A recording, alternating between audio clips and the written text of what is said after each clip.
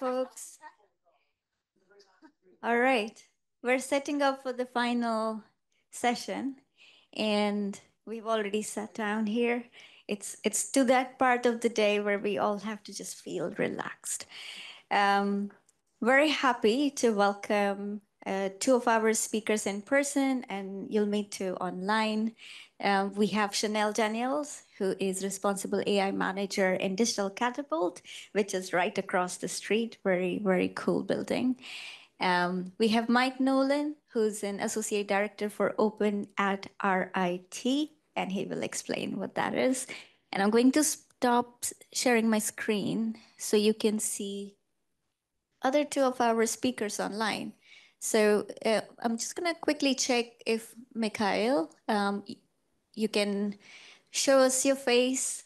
It's okay if your internet isn't that great. There you go. So I'm going to pass the mic to, well, no, I should first introduce.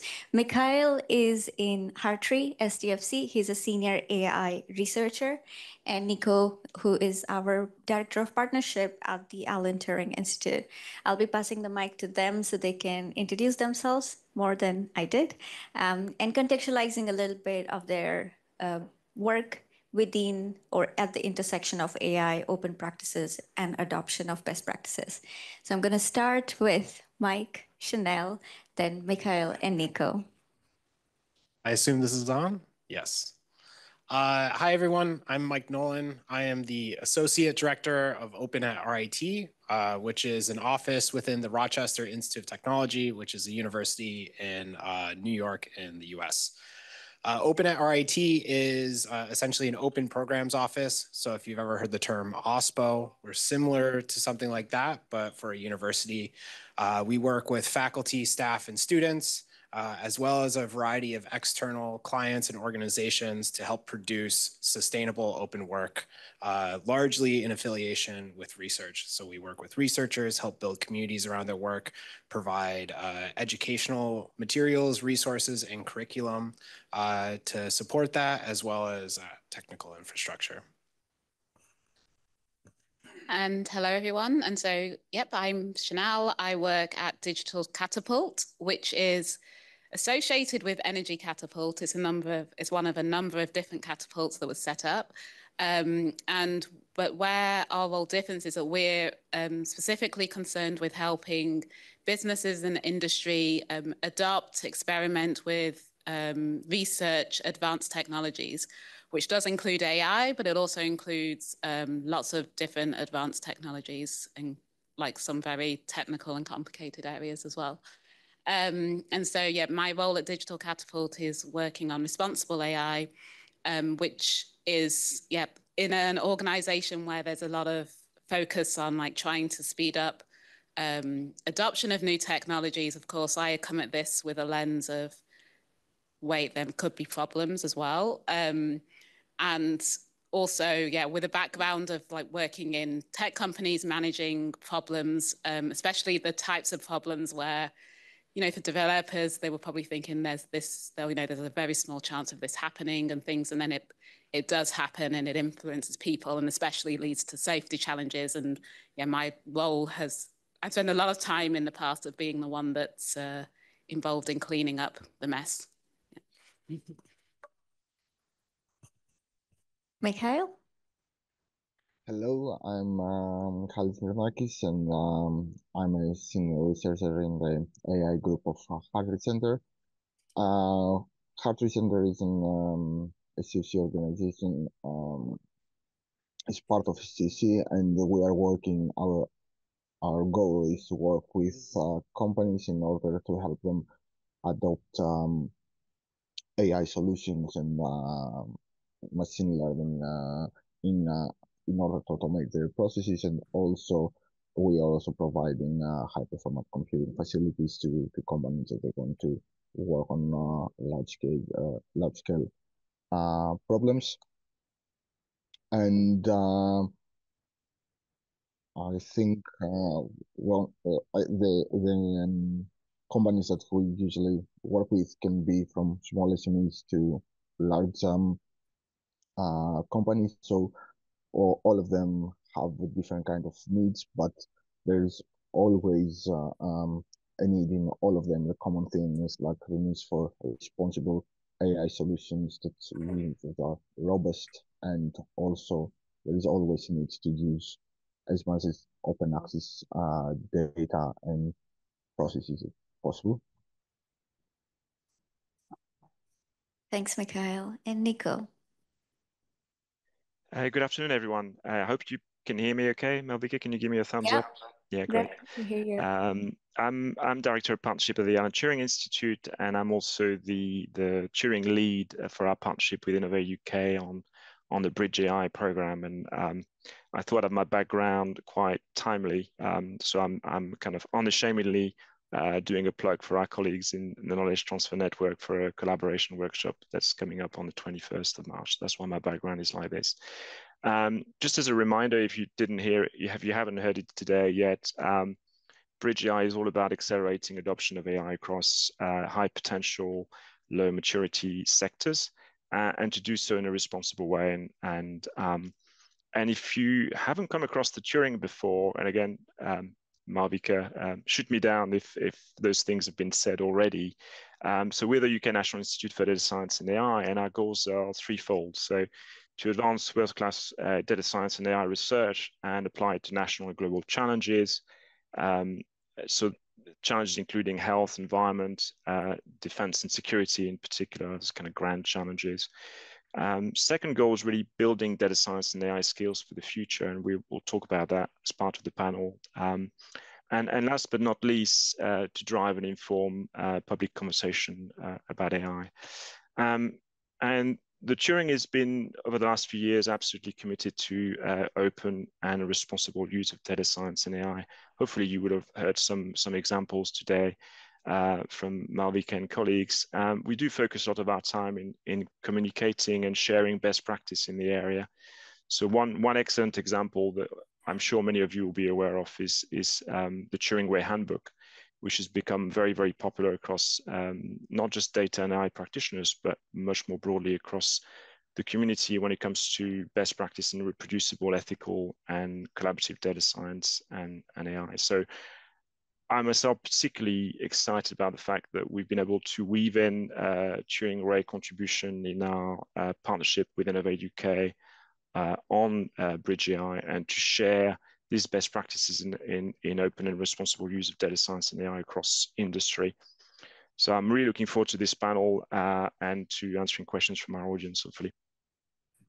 So I didn't have to do this for the morning panel because there was a shared understanding that we were all into open source and AI. But I'm going to give you a bit of logic for why these speakers are here. So, of course, Michail has a lot of experience helping companies and helping organizations adopt AI and machine learning tools. Chanell brings the responsible AI adoption in the equation. We have Nico, who can help us understand how do we navigate partnership across different sectors, and especially with organizations like the Turing or academic institution. And finally, Mike can help us leverage all that collaboration by working in the open. So please do start adding your question. I have already curated some questions for our speakers, and I'll make some time at the end to make sure that you have a chance to ask them. So I want to start this discussion by posing this question to Michail about engaging with adoption of open tools, open models, open technology. What are some common challenges have you seen companies experience, or you think the company can face? And what strategy can they employ in overcoming these challenges, particularly in the area of data privacy and models? Usually, the in Heart Center, we try to be as platform as agnostic as possible. So we are encouraging people to try and use open source algorithms in order to create their models, and also use as much uh, open data that they can in order to train their models. For example, you don't really need to have your own weather data somewhere stored. You can use open data in order to try to make an algorithm to predict what the weather could be tomorrow based on open data. So this is our philosophy, and with this there are coming quite a lot of constraints. In a sense, people should be really careful and be trained on where they find their open source data, how much they trust them, and then based on this, there are different kind of aspects. So you can train your model using open source data, or open source algorithms. Nonetheless, the models that you create, it's your own models, it's your private IP, let's say, depending on the license of the algorithms. So you can really use them in order to benefit your company. In general, I think that this is the roadmap that we are following on Hearty Center. Sometimes it's like you can think about it. You can use what it's openly available in order to have a first step to understand what's happening and how well you can do things using machine learning and AI. And then if you need something that is specific and very tailor-made for your own company, that it's not available there, then you can either create it by yourself based on any kind of tools that you like, or try to buy such a solution. But the start for us is always something that is open source. Thanks, Michail. Talking about security, I'm going to actually switch a bit of order. Of course, the concern is not just at technology level, but also the impact in society and how these technologies are deployed. So thinking about that, and also your experience working with SMEs across different sectors, what would you say have been some practices that you have seen companies adopt, and what are some of the places where it still needs some work? And so, yeah, I guess something I think is quite important for people to think about, and actually also for companies to realize when working with open source tools for AI applications versus open source tools for, probably other technology applications or standard ones, is actually there's still a large area of unknowns when we're thinking about the harms, and actually also when we're thinking about as well, like what are appropriate feedback loops for you to understand the harms. Obviously, things with AI technologies that we talk about in terms of benefits, like, scalability, efficiency, exceeding human capacity and things like that, we talk about them as benefits, but actually when we're talking about the potential for harm, obviously that means it's also scaled, it's also a lot more efficient, it's harmful in ways that we may not have seen before too. And so what this essentially means is that for any company that's working with new uses of, like, maybe open source tools, new uses of like known tools even, there's a large level of due diligence that needs to be done by them. They can't necessarily just assume that this is relying on what's already been tried and tested and what's already been talked about in the community is sufficient. And also knowing as well that, like, the ways that to approach, like, problem solving might need to be very unique to the company because of the sector, because of their audiences, because of the the market or the operation environment that they're deploying in.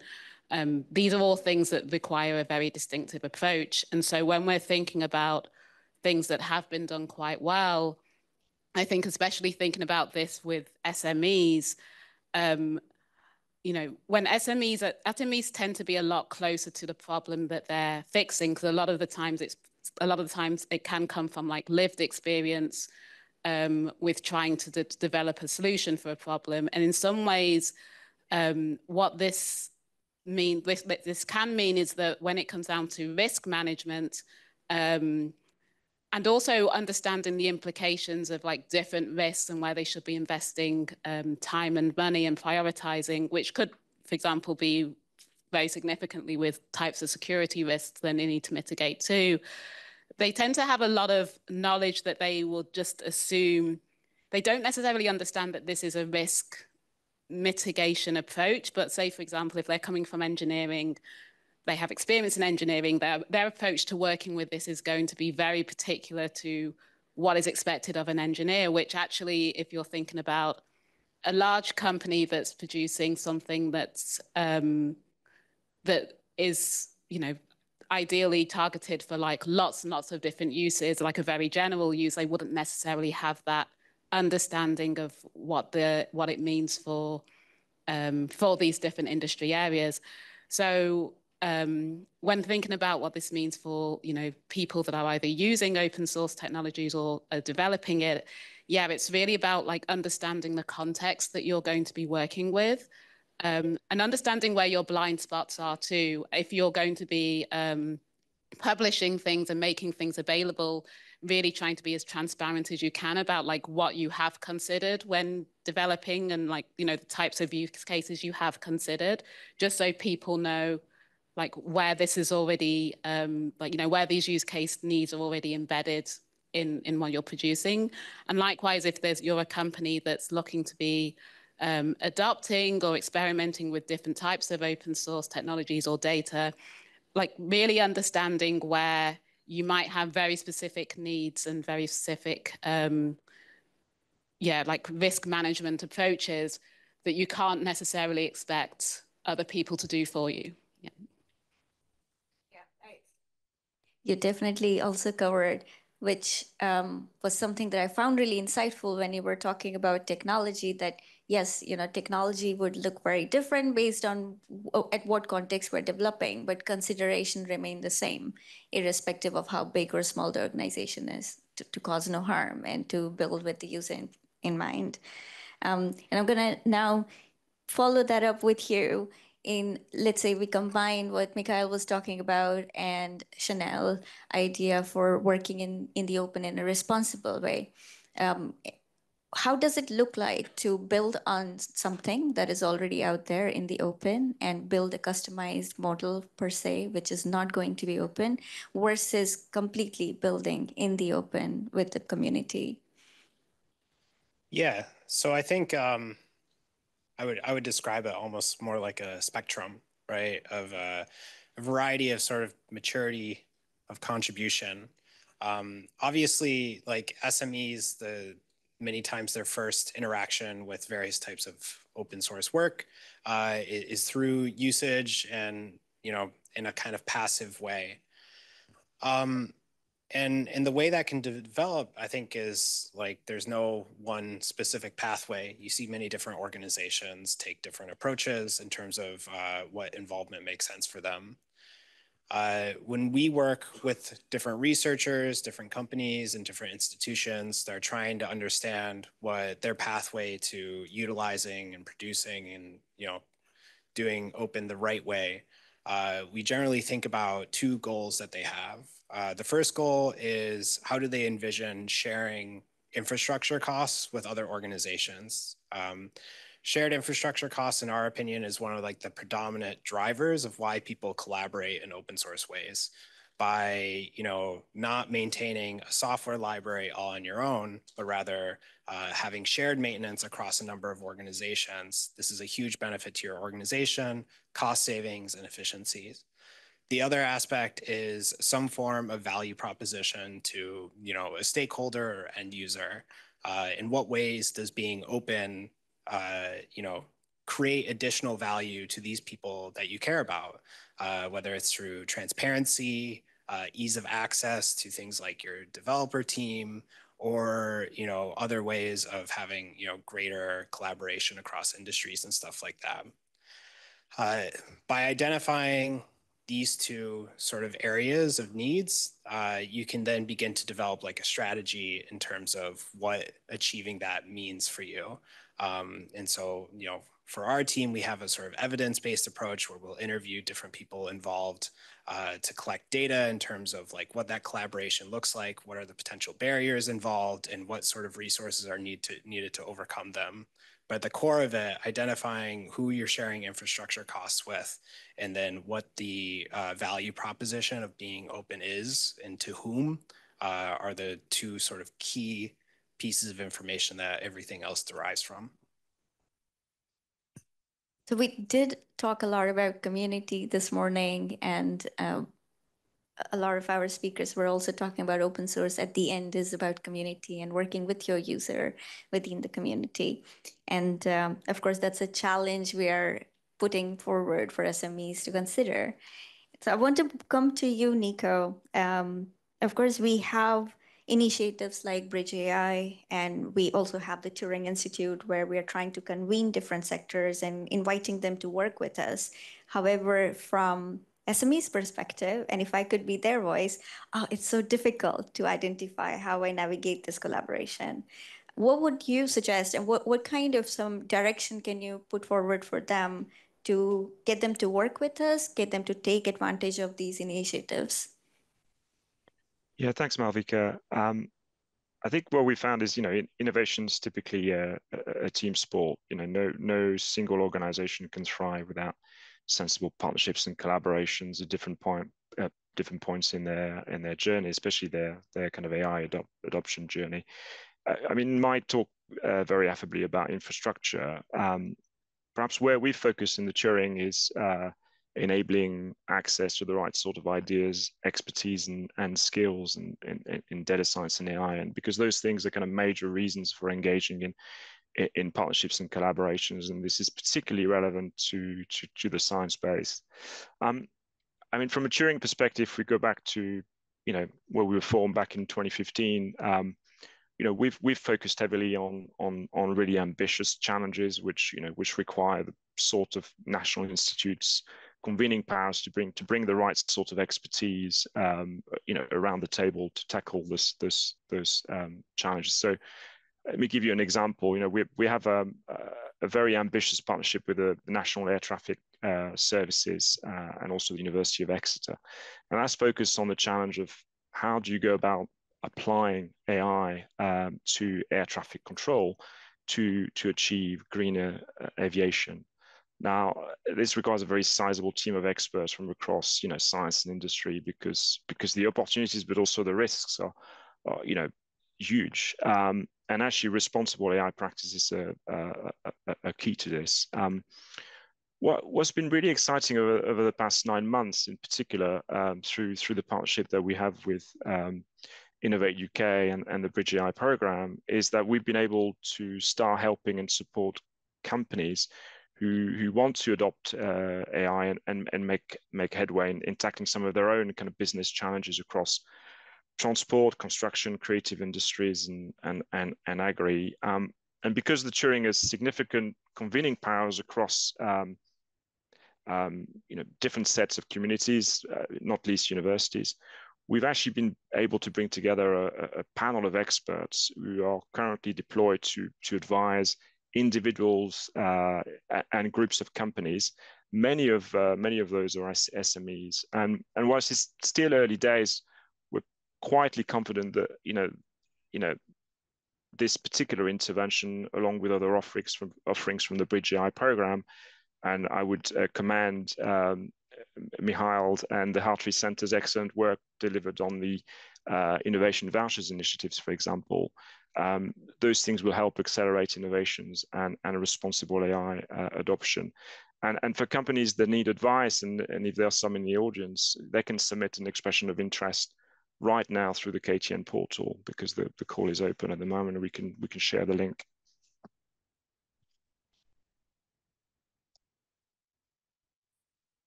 Thanks, Nico. Just want to come back to similar idea of that there are open source, open initiatives out there that are sharing resources. You don't need to contact us to use them. But navigation could be a problem, which is where you connect with communities and ask them to point you to the right direction. And luckily, folks in here are actually involved in similar initiative. So Chanell, would you be able to share some more about the accelerator program from DigiCat with us? Yep. So as part of the BridgeAI program, we are running a series of different accelerators that are going to be focused on like the 4 different areas of BridgeAI, which is construction, creative industry, agri-tech, and also transportation. And with these, there are going to be, some opportunities for businesses to be able to receive support for like things that they're ideating on, and maybe they have a lot of things in place, but they might just need a bit of support to be able to produce their their MVP or going even further. And there's also opportunities to be able to engage with larger industry players that might actually have a particular challenge that they haven't been able to solve so far, and actually get like the support SMEs to be able to innovate, to be solving that kind of challenge. We do have one of these accelerators that's accepting applications right now in the transport sector, and with that we're working with Transport for London and a port and a kind of freight transport company that works with using rail transport. And so so I can definitely encourage people to be looking into that and looking. And if they do have ideas, or they are already thinking about working within those technology with AI within those sectors, there are opportunities to be receiving support, and as well as industry contacts, industry guidance to be able to do that. And similarly for you, Mike, you do provide these very hands-on support to projects, from going from very beginning to, let's say, getting them to the sustainability stage. Can you share what that looks like, and can you also point us to some direction to take that? Yeah. So obviously, we're huge fans of the Turing way, which provides a lot of resources, and we try to contribute to and collaborate in terms of documenting this methodology. So first thing I would recommend is go the Turing way, because it's awesome. But yeah, as you said, we work with a variety of clients, from small researchers producing pieces of software and other types of work, to large institutions like UNICEF, who funds large open source projects that are used within the humanitarian aid sector. To give like a very condensed version of kind of what our process of community building looks like, is it's kind of like a multi-stage process. Obviously, the first part is we are focusing on identifying goals related to like what openness is meant to bring, like what is the value add of a project being open. And the second aspect is we essentially approach building an open source community in a similar way that one might approach building a product, where products are trying to understand what sort of value they can add to customers, who their customers are, who are the different types of customer archetypes and so on. And then what does that funnel of them getting involved in your product and becoming someone who discovers it, all the way to becoming like a repeated user. So we take this process and we kind of put it on its head, using a lot of best practices that have been developed at Mozilla and furthered at the Turing way, to identify who are the different types of contributors that your project might have, what's their background and incentives for getting involved in your project, and then what does the pathway of them discovering your project to becoming a first-time contributor, to a repeated contributor, to a leader. And then once we have this like idealized version of who your contributors are, how they're all going to get involved, we then work backwards and use design thinking process to identify what are the missing resources that are preventing a person from getting from one stage to the next. And then we design solutions to that, and then we test them, and then we iterate upon those based upon data that we collected from testing them. So just as how product development is kind of this continually evolving stage of trying to find what are the things that are preventing users from getting from one stage to the next. We approach that in the same way with developing communities, with the idea that by investing in this, you will be recuperating those costs in other ways. For instance, by having more contributors, which means you have more shared costs on your infrastructure and so on. I am a big fan of Mozilla and really great work that you're doing, and also Accelerate program. And the reason being that a lot of time experts think that this thing is so obvious. And then you present that obvious thing to someone who's never come across this before, and it's the most exciting thing they've ever seen. One of the most exciting things that actually happened in Practitioners Hub was road mapping. When we sat down with them, and it's like, okay, let's do a road mapping for short term and long term. And basically, what you're describing is that how can we make users become contributors of the product that they want to use? I want to come back to the same question to Michail, because Michail, I am very fortunate that I get to see Hartree developing some of these, skill roadmap and getting companies to understand where they are in their journey. Can you explain some of those resources and work that you're doing that SMEs or any companies can actually utilize to identify where they are in their AI adoption? Yes, of course. It's like usually, if, especially under the BridgeAI program, we have collaborations with many SMEs through the innovation vouchers, and what we are trying to understand through, first of all, understanding what a project will be, is understanding in which part on their AI journey, let's say, they are. Usually, what is needed is to give them a clear idea of quite the whole process, from how to collect data, and then what kind of sources you have to use in order to build up models that can be used. Of course, one of the things that we should always pointing out is that these things should be used quite cautiously, in the sense that you should be a responsible user of all of these techniques, because it's like depending to the content that you would like to do, maybe you have very good intentions, but you can use it quite falsely. All these tools, but in general, it's like what we are doing is like trying to say, okay, you need, for example, to do to work on, you want to work on image processing, then these are models that exist there that people can use. Also, Heart Listener is part of Daphne, which is um, a program that stores models that are freely and available use for everyone. So you can try to see if there's a model stored there that it's related to your problem, but also how to search about models that can be used for you, or how you can train them further in order to achieve what you want. Because uh, I'm thinking more about from the point of view of creating any kind of AI tool that is suitable for an SME's problem. And while using this, there are lots of open source tools that you can build up algorithms about this. I think that's one of the main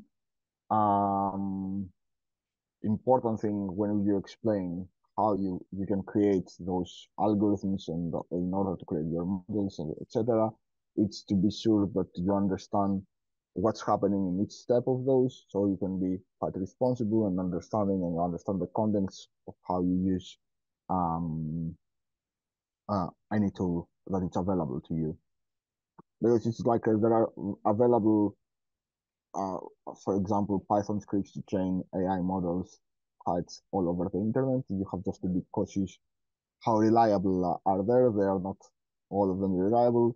You have to think about how much they are maintained. For example, if you want need a tool that to use a tool that has not been maintained for quite a long time. That means that you probably, if there is an upgrade somewhere and your Python system, it might not be working anymore. So you have to think all of this stuff. But yes, I think that with this is the work that we are doing. So how do you try to analyze to explain all these things to the companies and how you can progress forward? Great. Thank you. And Nico, just sticking to this exact question of how can organization like the Turing Institute with our existing offerings for companies and organizations who are not directly involved in the Turing, how can they take advantage of that? Can you share some of our own resources such as AI Standards Hub, DSG, and more? Do you mind if I talk about skills? Would that be okay? Of course. Yeah, no, sure. So, I mean, one figure to me that's really striking is that 80% or so of the workforce of 2030 is already in employment. And so if you consider that, it means when it comes to AI adoption, organizations can't just be focusing on hiring new talent. A lot of the focus is going to have to be on upskilling. And so partnerships between businesses, academia, and public sector are going to be essential to ensure that data science and AI kind of augments and supports what workers do in their kind of day-to-day role for many roles. And when we talk to companies, and I'd love to hear what other panelists and members of the audience thinks, there seems to be a relatively high degree of consensus that pretty much all of us, all workers, will need to use AI tools at some point, and therefore develop a degree of AI literacy. And there also seems to be good consensus that domain knowledge is going to be the most important thing. And so actually upskilling domain experts is going to be crucial, and that kind of segues nicely into some of the missions of BridgeAI. There's lots and lots of noise about things like prompt engineering, which other colleagues on the panel may know way more than I about. But what I basically understand from that is, how each of us will have to interface with AI systems to know exactly what questions to ask in order to get the right sort of answers, which hopefully will be trustworthy answers. And data and AI scientists at a kind of with a high degree of expertise will continue to be in high demand. When we talk to our partners in defense and security in particular, now they don't think that anytime soon upskilling on its own will be enough to be able to protect the nation from things like particular attacks using AI, for example. And perhaps what people don't really agree on is how quickly those AI tools are going to become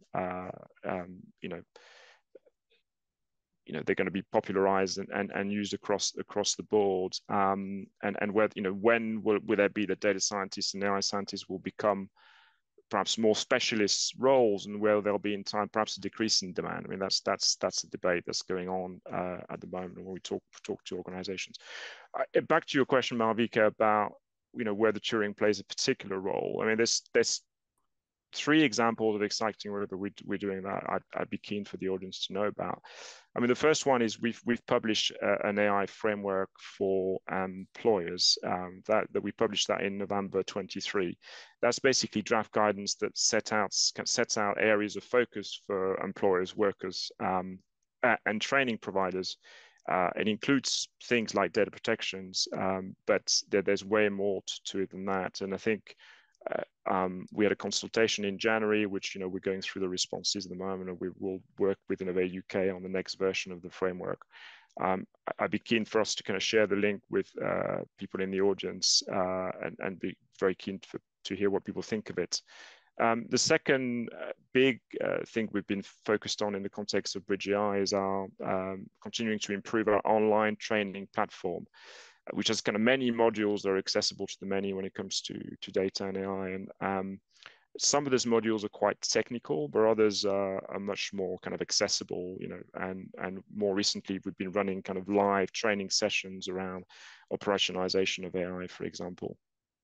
And And the final one, and I hope I'm not stealing your thunder, Malvika, but the Turing Way Practitioner Hub, I mean, it's a wonderful third example, and there's been lots of praise for the Turing Way already. Now, we're really looking forward to seeing the sort of organization that will apply to the next cohort to benefit from the Turing Way approaches and peer sharing and support. So here's 3 examples, but there are quite a few more, including across our colleagues in Hartree and Digital Catapult and British Standard Institute.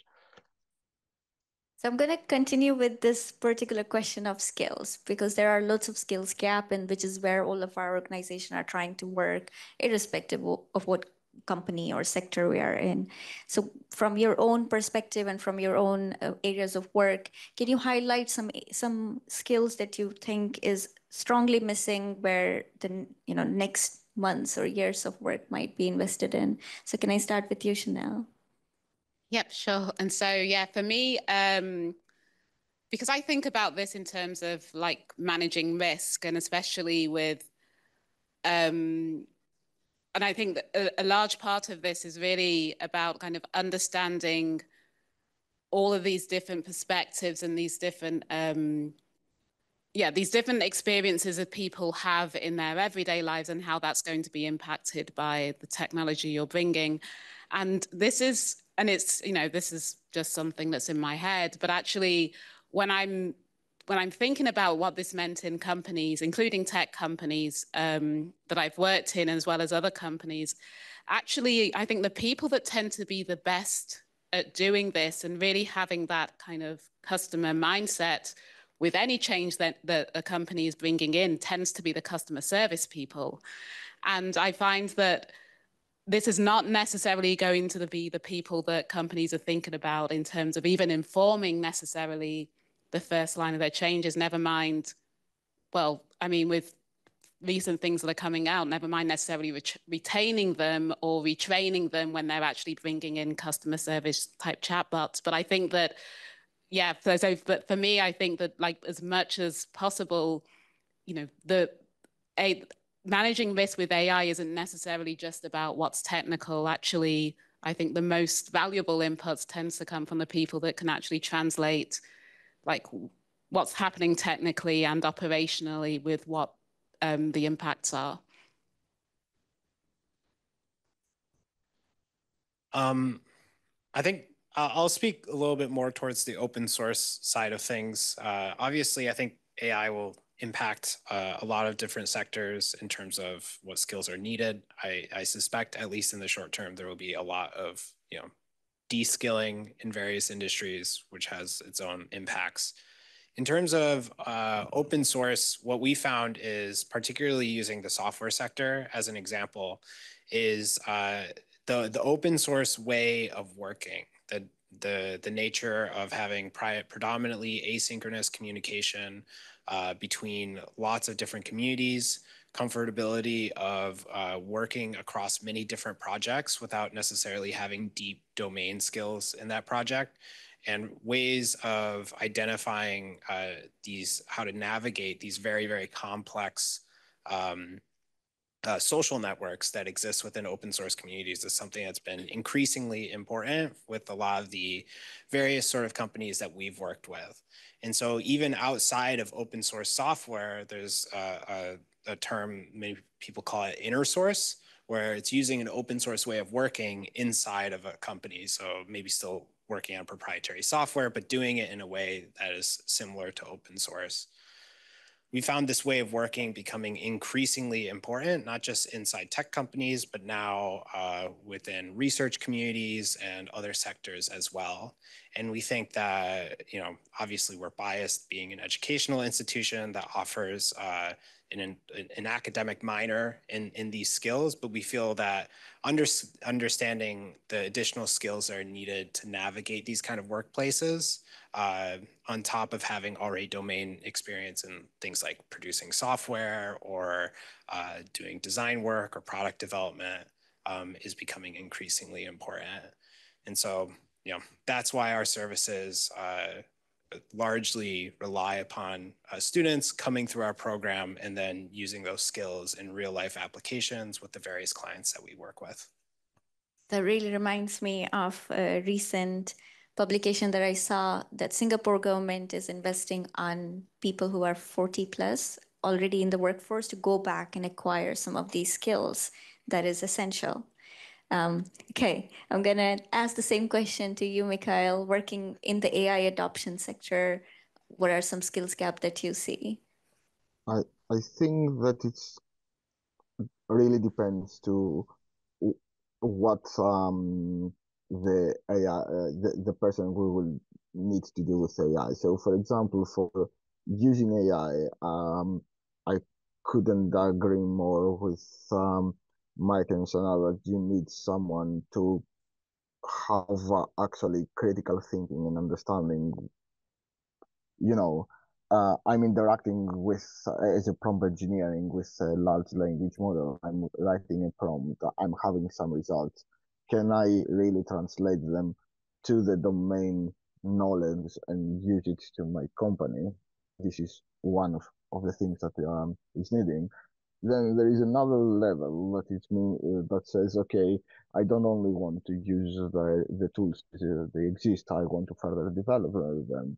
Then there are skills that have to do with technical knowledge and how much you want to not only try to find something online as an open source, but also understand this, both from the science point of view, but also again, it's critical thinking about what does it do, what this piece of software is doing, how I can, where is the thing that should be changed in order for me to use it in my company, etc. So I think these kind of skills that are needed. I don't know if it's like there is an abundance of those skills, but these skills will be needed in the near future in order to have bigger adoption of AI.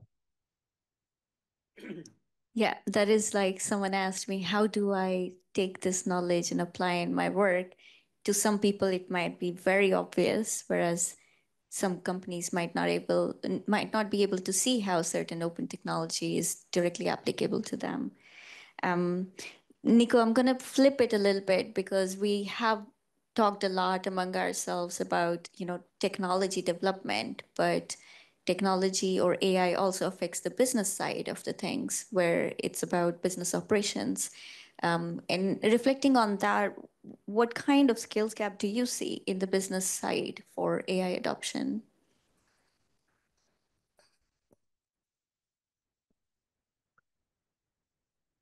I mean, I think I'd probably come back to some of the things I've already said, to be honest. I mean, one thing that kind of strikes me is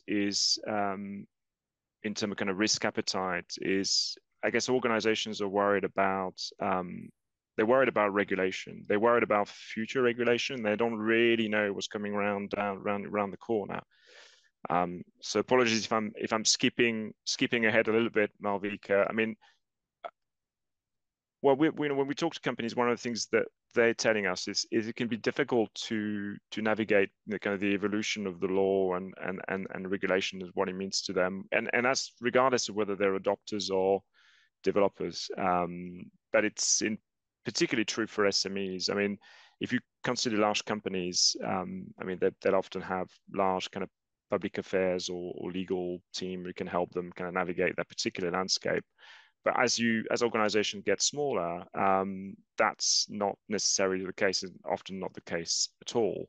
So trying to keep ahead of the curve can be quite challenging when it comes to regulation around AI and things like governance.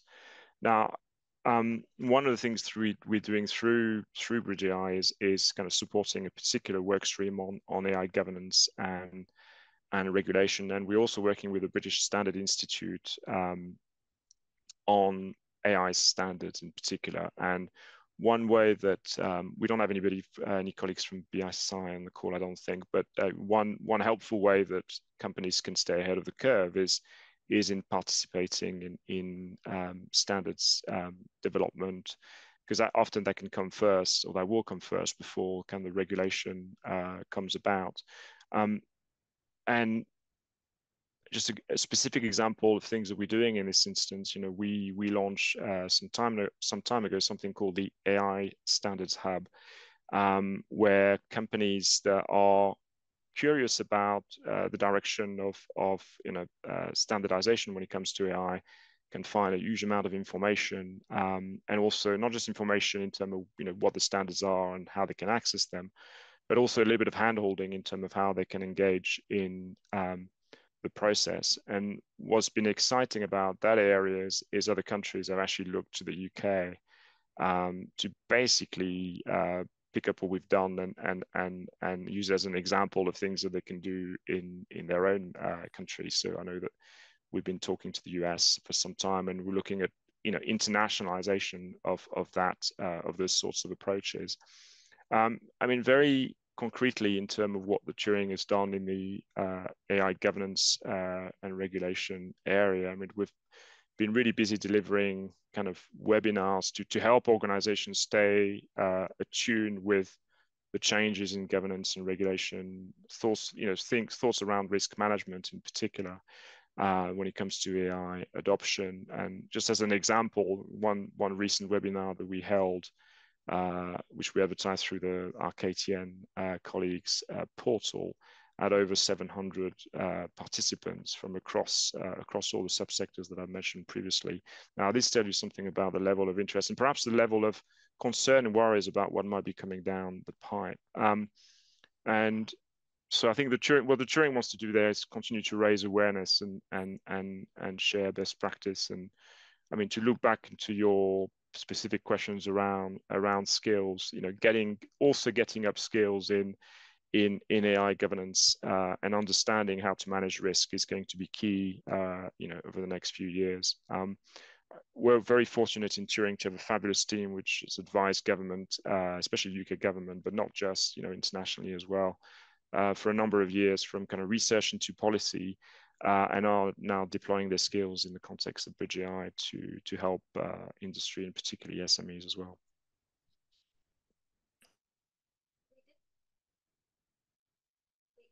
A lot about the changing landscape of regulation and how different policies are coming every second day.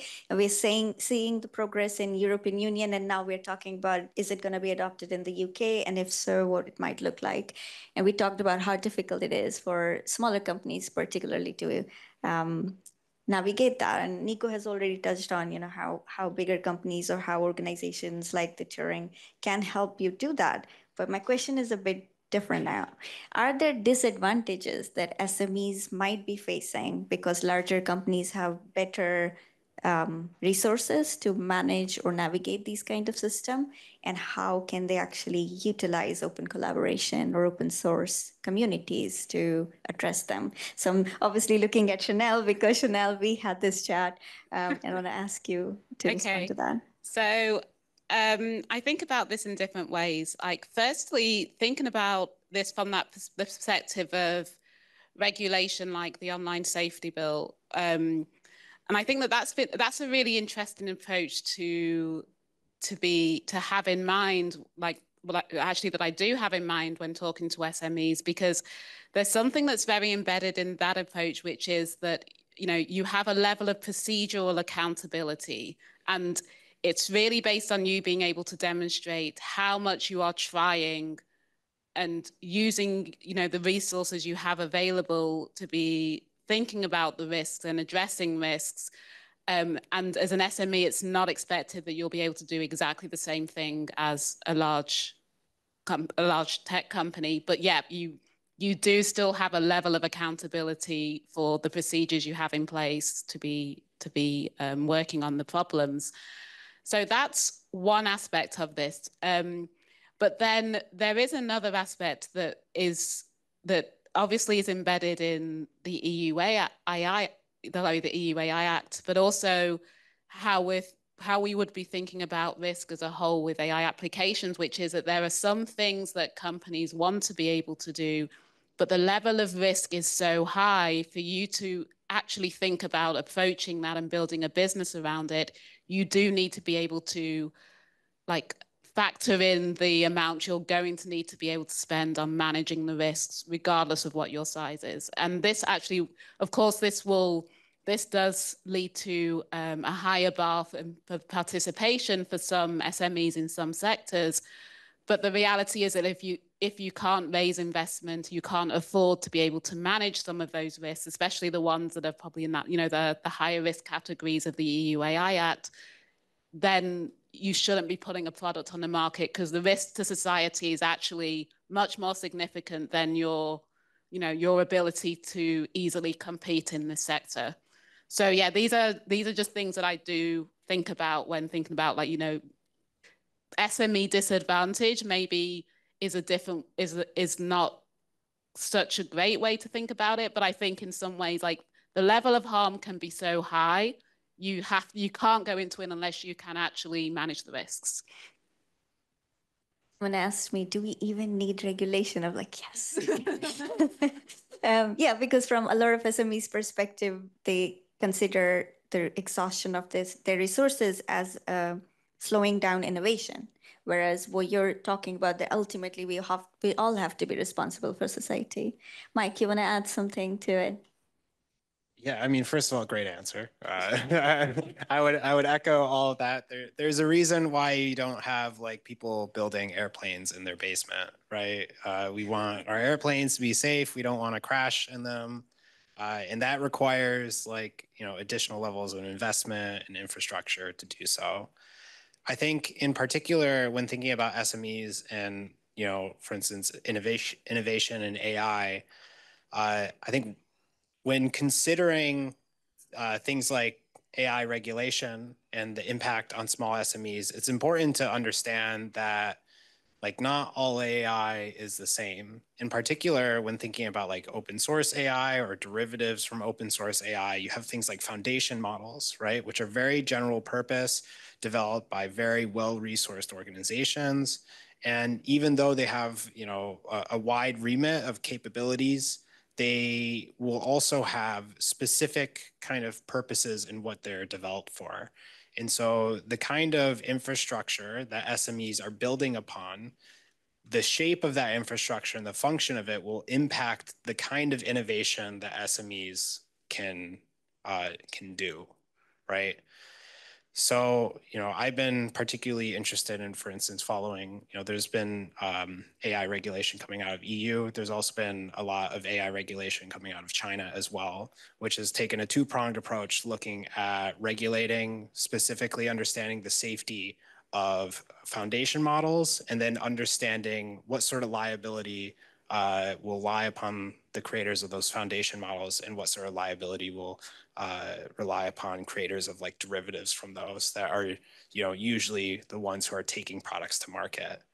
And I think that two-pronged approach is what I would encourage those working in regulation to think about, because I think this is how you can help manage the difference in sort of capabilities between SMEs and then large corporations and other types of institutions that are building more foundational infrastructures that are very expensive to create, but necessary.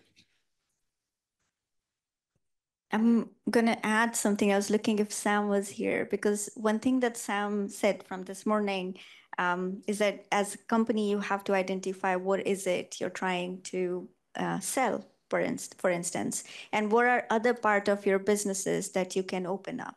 And some of these parts that you can open up are exactly the processes, ethical responsibility, and thinking about open standards and codes that someone have built that can be integrated in your work. I want to ask Ale, do we have questions on Slido? And folks, of course, that's an invitation for the room. If you have a question here for our speakers, please feel free to raise your hand. Sure. Yes, my name is Stefano Bonf. I'm from Oxford SDE. It's an interest economic group, European interest economic group. And the question is, I mean, we're talking about data, we're talking about AI. We bridge AI with the data. But the problem now is that data is becoming bigger, bigger, bigger. So this means we have to talk of big data and how AI is useful to link big data. For instance, in Europe, as I know, they started to building something like data space. This is the reason of you have a big data and how AI can support on find the solution. So what I'm concerning is, okay, I see data as, let's say, priority. But when you try to develop the concept of sector this, you have many domain at simultaneous solve the problem. How you do with AI? Thank you. Very simple question here. um, um, who would like to respond? Just going to check first if Michail. Yeah. And then I'll continue. It's quite, for me, it's like two different questions. The first one is about how AI can work with big data. Actually, all of these models, the large language model, the foundational models, are trained upon vast amounts of data. So one of the reasons they are performing quite well in quite generic tasks is because they have been trained in a lot of data. So for sure, uh, AI is dealing well with big data. Nonetheless, this is about resources on training. For example, these in order to train such a huge model like 70 billion parameters or so, you need lots of resources. And usually it's not what a business needs. Usually what business are needed is like for their specific problems, they need to understand this is my problem. This is the data that I have. Usually the very tricky part is that in order to make use of those data, they need to be labeled. You need to have some annotation over them in order to make them work for your company. And yes, this is the difficult part because usually there is lots of hours of a video of video feeds, for example, but there is nowhere someone to tell you this is the part that we are interested in and we want to train in order to make something useful for our company. So this is one part. And the second part is about sectors data. Now, usually, I understand that in each sector, nothing is homogeneous. Nothing is just the same for every business, for every aspect of the business that you can see inside the same sector. Nonetheless, what you can have is a standardized approach that will tell you if you're dealing with this kind with data collections, you can collect it in such a way that it could be useful, standardized, and be able to use it for machine learning and AI algorithms. And also, it's like by having a unified framework, that means that you can accelerate things by having your data openly available or using openly available data that can be used in your case.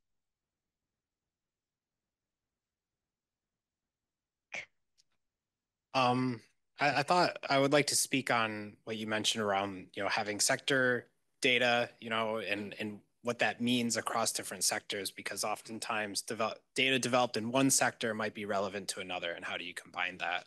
Now I'm going to narrow the scope of it down a little bit towards specifically data in academia and research context, because I deal with that a lot on a day-to-day basis. So you have researchers who are maybe biologists collecting data on like fish in a lake. You have biochemists that are, studying the toxicity or whatever in the lake. You have climate scientists who are studying, maybe weather patterns and so on, right? And all of this data is usually very siloed traditionally in academia. And so what we found is that having like impact of research, by combining these things together, you create a much larger impact on your research because you're allowing findings to use a lot more resources. And so the way we've approached to try to make that happen is to provide additional support to researchers as they're collecting data, right, and generating it through their scientific studies and, you know, various sort of tools that they're using to collect that data. We're providing them with additional resources to try to consider who the data consumers of that might be. Just as you're like building a technology and you're thinking about who are the users of this like application or tool I'm building, we think about it in terms of, in the same way in terms of scientific data. And then when that data is used in additional resource, in additional research, we try to create policies that reward the researcher for that use. Just like how if a researcher publishes a paper and it's cited, they're oftentimes rewarded for that. We're trying to take a similar approach in that sense. Obviously, like this case is very focused on the academic system and the system of rewarding researchers and collaborating there. But I do think that, you know, a lot of the methodologies in supporting people who are collecting and generating data and providing specific resources in terms of finding out who other types of consumers in other sectors might be could be transferable into, you know, for instance, like for-profit sectors or different businesses. Yeah, and I guess the data integration problem exists within the sector as well, collecting data for particular problem, but from various resources where standards are different, interoperability have not been considered. So our soapbox of can we think about reproducibility, interoperability, and so on. Ali, more question? No? Okay, great. Hello. I think so we talk a lot about the traditional, business use the AI today. But for the medical device, is any way we can approach to NHS database to training the modular to get the AI diagnostic new tools? Kirsty might be the only person I know in the room who has experience working with NHS data. I wonder, Kirsty, you wanna? Sorry, just yeah. Can you repeat the question? Yeah, my question is, now the lots of the AI tools used for the NHS diagnostic, but for the new tools, if we want to develop the new products, how we can approach to the NHS? Yeah. Sorry. So, hi, everyone. I don't think you'll be able to see me. Hello. I'm Kirsty Whitaker. I'm the program director for tools, practices, and systems here at the Turing Institute. And I founded the Turing Way a few years ago, 5 years ago. It's our 5-year birthday this year.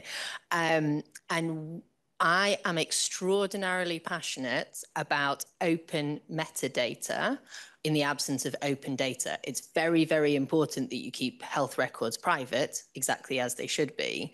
But there is no reason why NHS metadata should be kept private. So if we can get as a country to sharing the metadata in a much more systematic and interoperable way, then you can leverage the power of synthetic data for practicing. Now, there are some areas of research at the Turing Institute that are actually looking into how well can you use the synthetic data in and of itself. You never actually use the real data. And I think that's interesting. I think that's quite dangerous. That's very much a sort of a cutting edge field of mathematical research. I think it's very important to work on. I'm very passionate about it should take a responsible amount of time to get access to very sensitive data. You should have to work in a trustworthy research environment that will slow you down. You can't have access to the internet. You can't just sort of necessarily spin up as many computer processors as you need. But what you shouldn't have to do is sit around and wait and twiddle your thumbs for the 6, 9, 12, 13 months that it takes to actually get that data. If you have the open metadata, if you have some synthetic data, you can get your models up to a point where when you get access to the data, you can now actually use them sort of with meaning. So the other thing that is also a piece of work that we're doing here at the Turing as part of the AI for multiple long-term conditions research support facility is working with the data providers. Because to be perfectly honest, the data providers get quite nervous at the idea of just giving everyone sort of wholesale the whole batch of data. And we know that there's great benefits to having as much data. There's safety benefits as well as sort of, overfitting problems. But there's education. So a lot of what the panel have been talking about in terms of skills, in terms of understanding, really fit with the data providers as well. So we have some work with the CPRD, the Clinical Praxis Research Data Link, which is all GP records across the UK. And we're working with them right now to leverage their synthetic data more than they are currently using it, share their metadata in a way that people can really sort of use and understand and be prepared for when their application is approved, and also provide training sort of on all fronts to write a really good application so that we are still using data responsibly and it doesn't take quite so long to go through so many iterations of reviewing the application.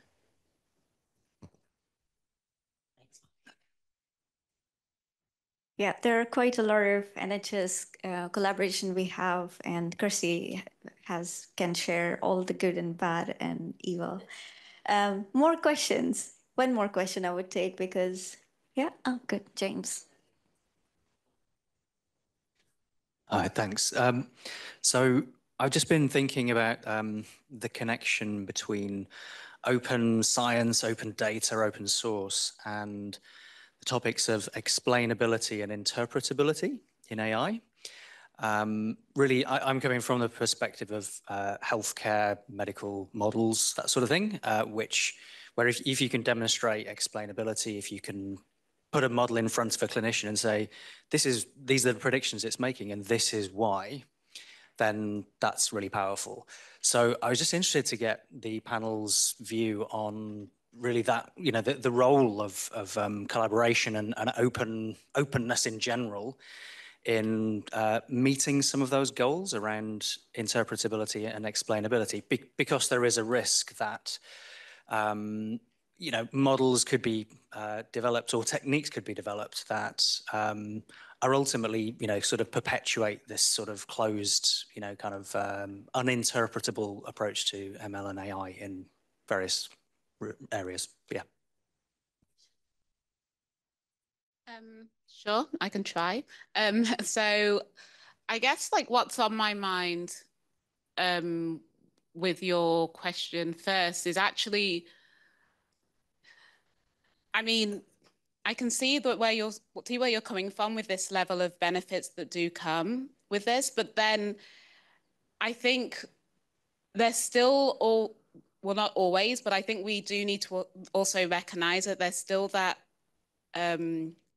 level of understanding that's needed with accepting that we do have blind spots, we do have biases, we are already working in systems where, let's say with the medical system, for example, where we do have like an overrepresentation of certain demographic groups and an underrepresentation of certain demographic groups in different areas, or limited understanding of how things manifest in certain demographic groups as well. And I think that while I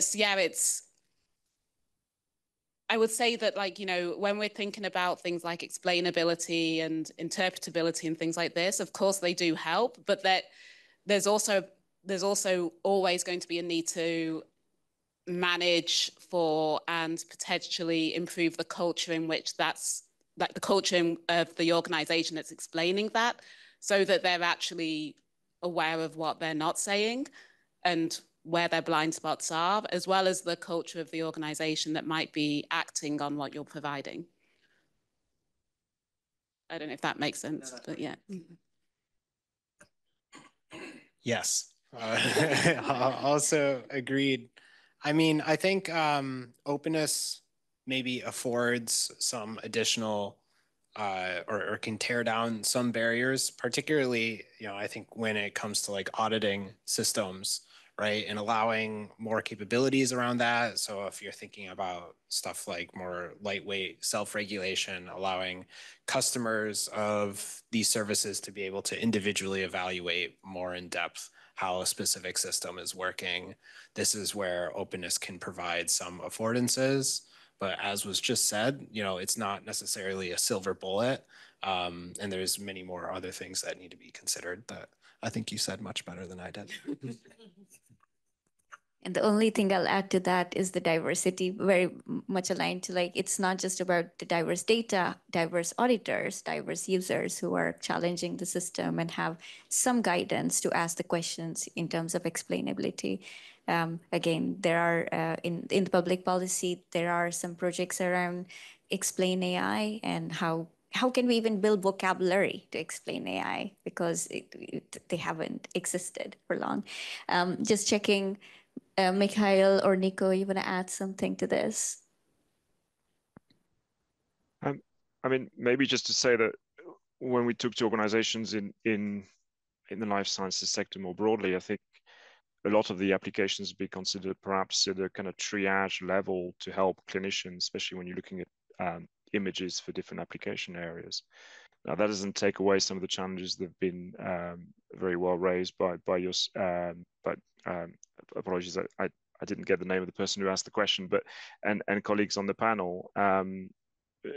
However, it's probably more in the area of kind of assisting the human, assisting the expert in that instance, and trying to help with a kind of with a workload rather than perhaps being anywhere near the kind of full automation, which I suspect very, very few people would see as trustworthy. We have one more question. Okay.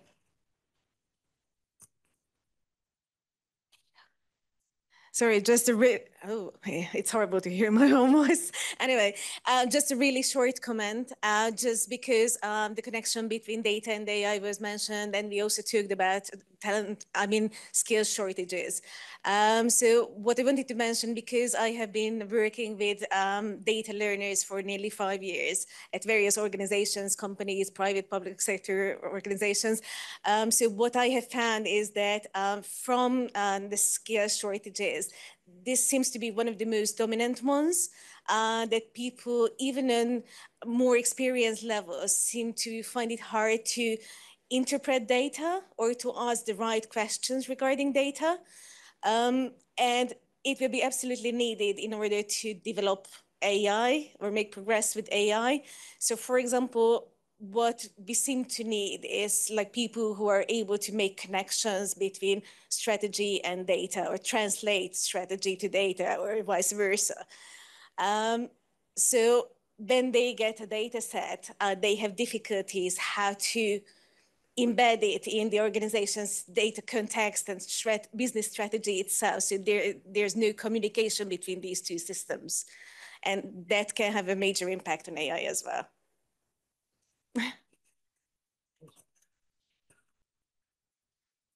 That's a hard yes. That's absolutely true. One of the projects that I'm involved in called Data Science Without Borders, where we're working with multiple countries. And first thing has been, can we map data, but can we also map right question we can ask of this data? Because you can have the same data, but you probably are not asking the right question of it.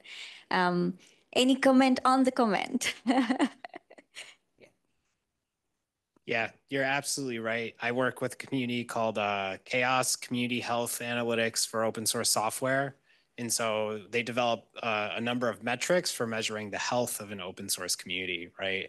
And so like one of the worst things is like one person just picks a metric and that's like health, right? And it's like, oh, we just got to make that number go up. So they like do a bunch of artificial gaming to make the number go up, but nothing actually changes. I mean, academia, you have things like p-hacking and, all this really garbage technique that doesn't really actually improve impact, but, the number go up. So we're happy now. So yeah, I agree.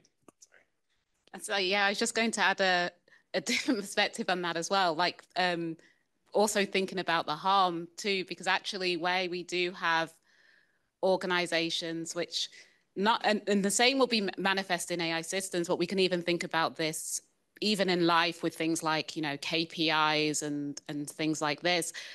You know, there's so many instances within tech companies where there's been behavior and like pushing for things to happen that actually have adverse impacts on like the safety of customers, the trustworthiness of technology, but actually still within the company's mind, it's like, but this is our core metric that we do have to be pushing up. And actually, you know, when we're thinking about, you know, appropriate designs of AI systems, appropriate training, appropriate outputs and things like that, it's also, yeah, like, you know, when it's being driven by people that might not necessarily have the holistic view of, you know, what they're, you know, what the things they're focusing on in the data actually mean, yeah, you can have problems occurring. Okay. So with that, thank you so much, all our speakers, for this wonderful conversation. Please a big round of applause. Thanks.